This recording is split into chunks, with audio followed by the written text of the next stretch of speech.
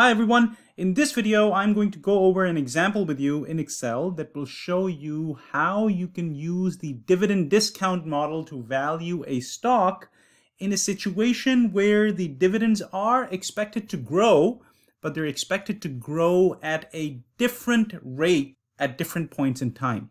So maybe the growth rate is higher in the beginning, maybe for the first few years, then it reduces to a lower rate before it stabilizes to some constant growth rate in perpetuity.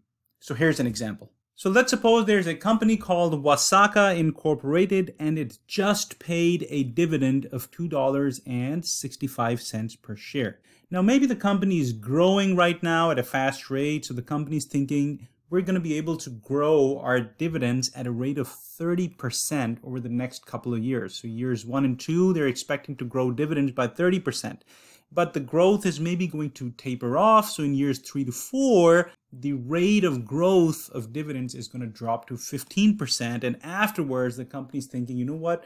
Starting year 5, we are only going to be able to grow our dividends at 4% forever or perpetually.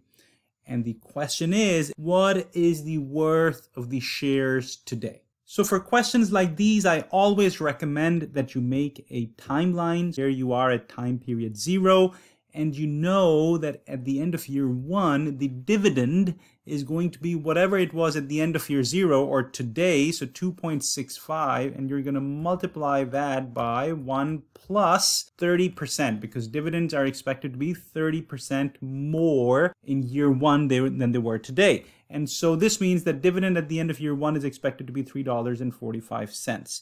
Similarly, at the end of year 2 is going to be this multiplied by 1 plus this 30%. In years 3 and 4, the dividend is going to be growing at a rate of 15%. So 4.48 multiplied by 1 plus 15% here. And then in year 4, it's going to be whatever this was multiplied by 1 plus 15% here. Now, after this, in year 5, constant growth is going to kick in, which means in year 5, dividend is going to be this much into 1 plus the 4%. And now this is going to go on forever and ever and ever. So now for questions like these, I recommend that you draw a hypothetical timeline which starts in the year in which your constant growth rate is kicking in. Now, in our case, the constant growth rate of 4% kicks in after year 4. So you get 4% and then 4% and so on and so forth. So this is what you do. You draw a hypothetical timeline which starts at the end of year 4.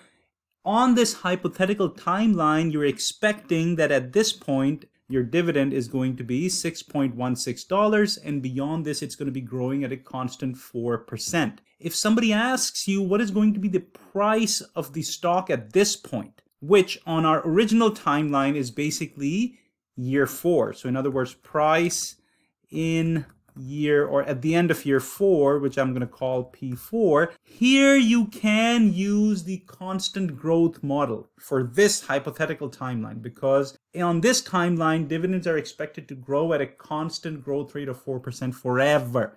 And so here you can do equal to 6.16, which is the dividend that you're expecting in year quote unquote 1, divided by R minus G. Your required rate of return is given, which is 10%. You subtract the 4%, so you get 102.66.